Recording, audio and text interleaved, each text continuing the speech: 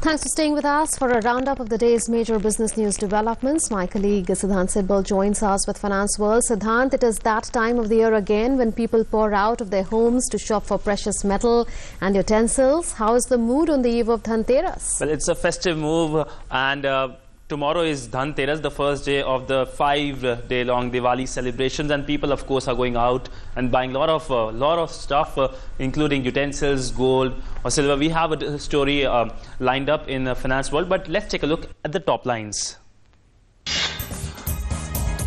ONGC board approves issue of 1 bonus share for every 2 held, announces interim dividend of 4.5 rupees a share. Profit rises 6% in the second quarter.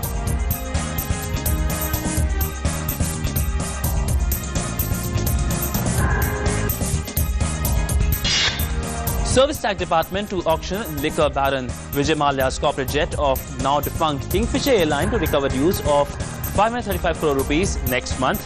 Department invites global bids for the sale of corporate jet Airbus A319 stationed at Mumbai International Airport. And markets end in green. Sensex gains 79 points to close at 27,916. Nifty ends flat at 86.15.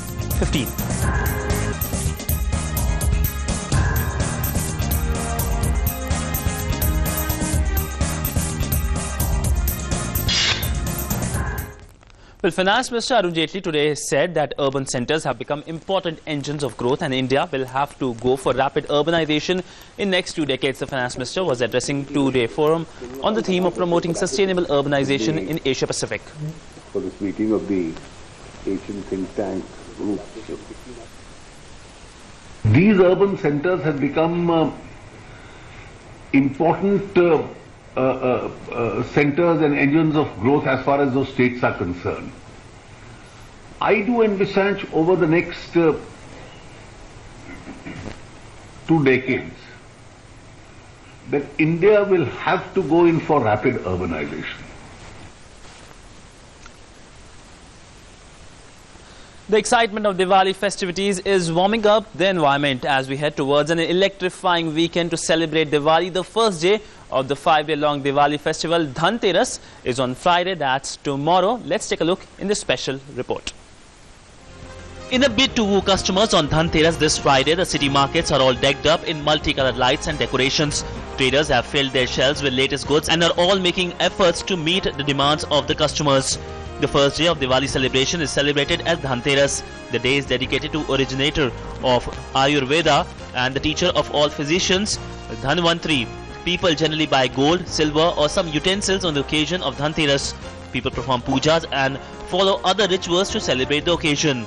Diwali का time आ रहा है तो generally traditional jewellery ज़्यादा चलती है, तो फिर कभी लॉन्ग टेम्पल ज्वेलरी, थोड़े और ट्रेडिशनल नेकलेसेस या चोकर्स चल रहे हैं, handmade bangles काफी चल रहे हैं. Yeah, my taste is normally an inspirational kind of a jewelry. I don't like something which is very common and very bharavdar now, but it should be something very classic.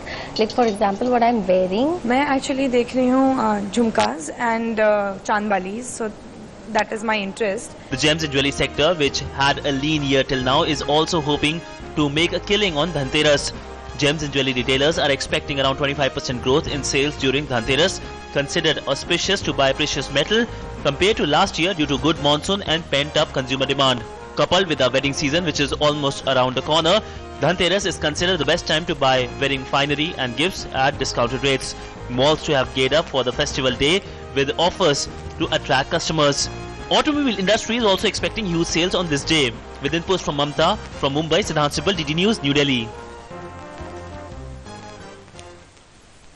Well, worried over circulation of fake currency notes of 500 rupees and 1000 rupees denomination, the Reserve Bank of India has asked public to make it a habit to examine the notes before accepting them in the usual course of transactions. So how will you recognize a fake note from a real one? Well, we can have the graphics. Well, the 500 rupee note